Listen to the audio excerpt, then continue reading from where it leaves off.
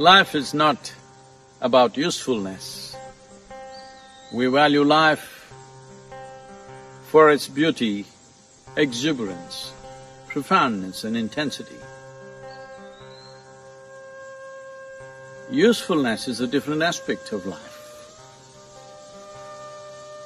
Well, this wheel this is an old wagon wheel in Tennessee. This is useful.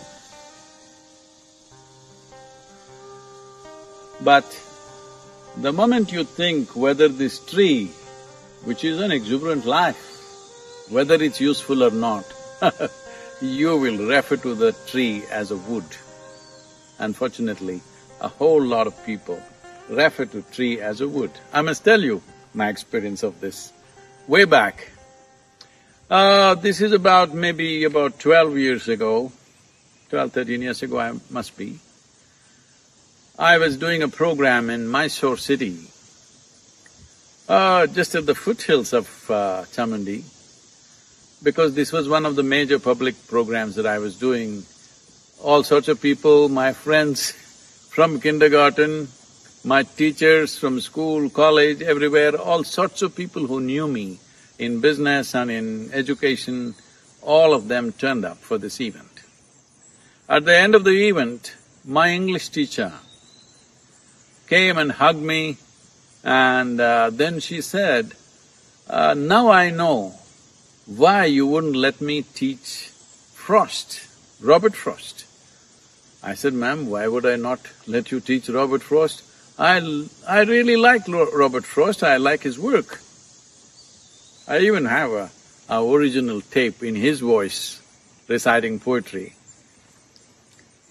Then she reminded me, it happened that till then we were studying largely English poetry, but she was introducing American poetry to us, and then she introduced Robert Frost in glorious terms, and then she started reading his poem. She said, woods are lovely, deep and dark. I said, stop. She said, why? I said, a man who calls a tree a wood, I don't want to listen to him. She tried to explain to me, that's not it, this is a wonderful poet. I said, I don't care how wonderful he is, a man who calls tree a wood, I am not going to listen to him. So we must understand this. The moment we make a tree into a wood, it is not far away before we start thinking human beings are as pawns to be used for our well-being. This is the ugliest way to exist, not only making human beings into pawns, to make any life. Unfortunately, for us to eat, we have to kill something, a plant or an animal or a bird or something. Unfortunately, this is the nature of life. If we know that it's a life, we will do it to the minimum possible extent. But if you think it's just an useful object, you will do it in very gross and blatant ways. That's all that's happening with the world.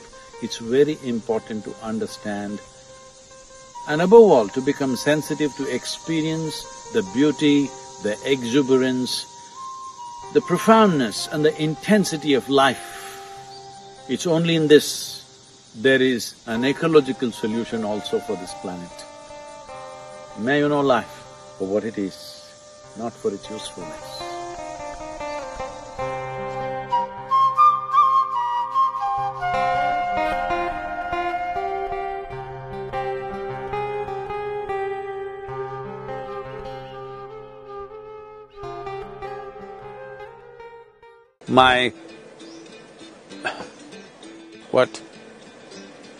My brain's not working. When I see a camera, my brain doesn't work. I need people.